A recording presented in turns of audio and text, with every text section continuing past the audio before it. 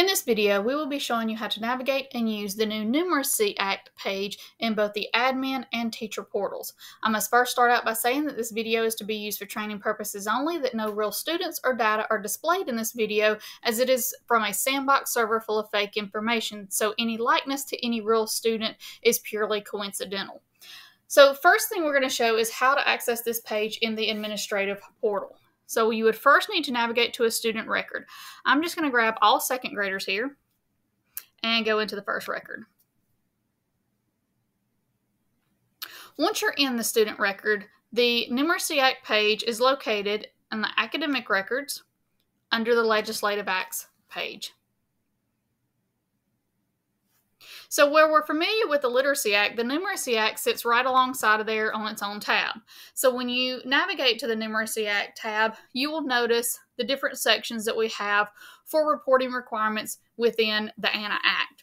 We have the dyscalculia, the retention, summer math camp, deficiency on mathematics benchmark assessment, incoming K2 with early numeracy deficiency, which is a third grade option, and incoming 4th and 5th grade with fractional reasoning deficiency. Now, the requirements for each of these will be rolled out over a series of years. So not all of this is going to be required for this year. We have the webinar that will be recorded that will show all of those requirements. So stay tuned from OMI as far as what will need to be submitted when on your students. But I want to show you how to navigate this page. Notice each one of these sections has an add button. So for any of these sections that are appropriate to add to a student, you would merely click the add button, which will pop up the screen to enter the information for that particular part of this page. So if I had a student who had been identified as having dyscalculia, I would click the add button, choose the school year, mark that they had been identified, and choose the screener implementation and put what grade level. If I had a retention, if this student was going to be retained this year because of a math deficiency, again, it's these where we have our drop downs where we select what school year it is. So with the school years inside of PowerSchool, when you think of, for example, this year being the 23-24 school year, you choose that back end year number. So for all entries you are making for this year, you would select 2024. The grade level, this student is a second grader, and they are being retained in second grade, and they are being retained because of a math deficiency. So we would check that box and hit submit. So for each one of these where we are marking that a student has been identified for any of the items listed here, as far as the ANA Act reporting, we would simply press that add button and choose that.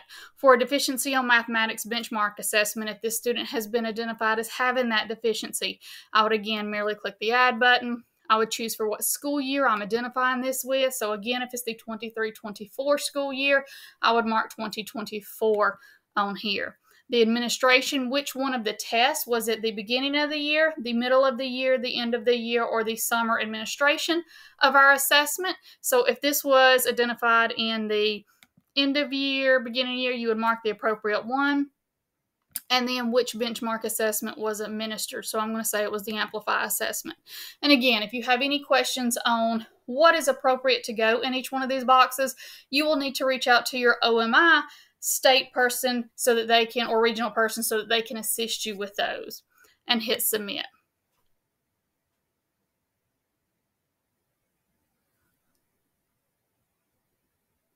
Now, this page can also be accessed from within the teacher portal. So districts can make the decision of, are they going to be entering this data from the administrative side, or are they going to be entering it from the teacher side? So if I were to go over here, I've got a little incognito window typed in, and here I am at the teacher portal. So logged in as this teacher, if we have decided as a district we're going to have the teachers entered in on their students within their class, then they would need to navigate inside of the teacher portal. They would need to go to the blue student information card on their course, and it would depend on which one of these course rosters. Now, in this case, I'm actually in an elementary school where all these courses are self-contained for a first grade class. It could be other different ways in there. You could have rotations, and you would just need to say who's going to be in charge of what students as far as entering this information in. So I'm going to actually click into the blue icon here, and it gives me all of my students in my class. So if I click on a student, and I want to up here look at my select screens, I notice one of the screens that I have access to as a teacher is a Legislative Acts page. Very familiar with teachers in K-3 who are already entering any of this information in for the Literacy Act. They now have the completed Numeracy Act tab where they will again be able to add this information just as we did over in the admin portal just a few minutes ago. So if there were any of this information that pertained to this student, if this student was going to be going to summer camp, I would simply click add. For what school year is this? So again, the 23-24 year means I picked 2024. What grade level? Invited? Did they attend? How many hours? I'm just putting some numbers in here. You would put what's appropriate and hit submit.